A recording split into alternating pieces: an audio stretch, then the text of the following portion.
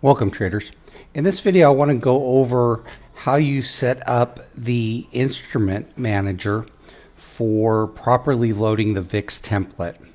And I'm placing detailed step-by-step instructions here under the trading strategy for the VIX BloodHound template, and this video will be here also. But it's pretty easy to do, but I wanted to have a video that does it step by step. So we come to the control panel here, and under Tools we want to click Instruments. Now once we have Instruments here, we want to click the Add button and it'll bring up this page right here. Now we only have to change 4 things here, and the 4 things we have to name it what is the master instrument, and the only instrument we need to add is the VIX 9D.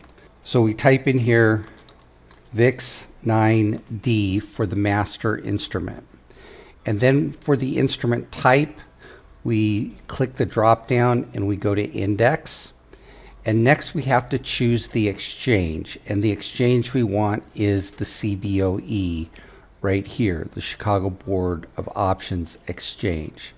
We click that and say OK. And then the last thing we need to do is we just need to tell KINETICK where to find it. So what we want to type in is VIX9D period XO. And that's a O as in ocean, not a 0. When you're done with that, all you do is say OK. And that instrument has now been created. We come back to this screen, we can go ahead and close it out, and then we have one quick other thing we need to do is we need to have an instrument list. So in order to have an instrument list, on the left side you just click Add and you name it whatever you'd like to name it. Instrument list 1, which is defaulted, is fine. And then from instrument list 1, over on the right side where it says Instruments, click Add, and now type in your VIX 9D and say OK. And now you should see the VIX 9D in your instrument list 1, and you know you have it right if you have the caret symbol up at the top. If you type this in, and as you saw me do right here, and something says a stock, well, then you know you've got it wrong, because the VIX should only be showing either the VIX itself, which is defaulted in the CBOE instrument list under indexes, or it is the VIX 9D, which you've added here. They should both be saying indexes. That's what you want to add. If you tried to add VIX as a stock, it's not going to come up. It's going to result in an error in the template. Now you might have seen when I popped this up initially that I had the SPY and the VXX in here. Those aren't necessary, just something that I did when I first had to figure out how to do this. But only thing that is necessary is the caret VIX9D. All the other indexes are listed here, and along with the regular VIX and the $tick. So once you have all that, you're fine. Now the next thing you need to understand is that in order to use the VIX template, you're going to need KINETICK. And KINETICK is for the $65 for the basic service currently. And there are 3 things that you need here. And 2 you sign up for in the KINETICK website. You go to Help, and if you were starting a service, those 2 indexes, the CBOE indexes and the NYSE non-pro exchange fee, which are both $7, are checkboxes for services that you would like. The next thing you need to do is come back to the help page once you have established service with KINETICK, and come down to here where it says Globex non-pro fees. Click that, fill that out, And the Globex non-pro fee that you want is $5 for all 4 level 1 Globex. Now, I realize you're going to be asking yourself, wait, I get this information from Continuum. And yes, that is correct. There's a very important note here on the web page, and that is when first connecting your data feeds, you must connect KINETICK first and then connect Continuum. That is the reason we need this $5 fee here. Do not connect Continuum first. You're going to end up getting errors. The other most common problem that I see is that I give people the ZoneTraderPro VIX file and I give them a template for this chart right here.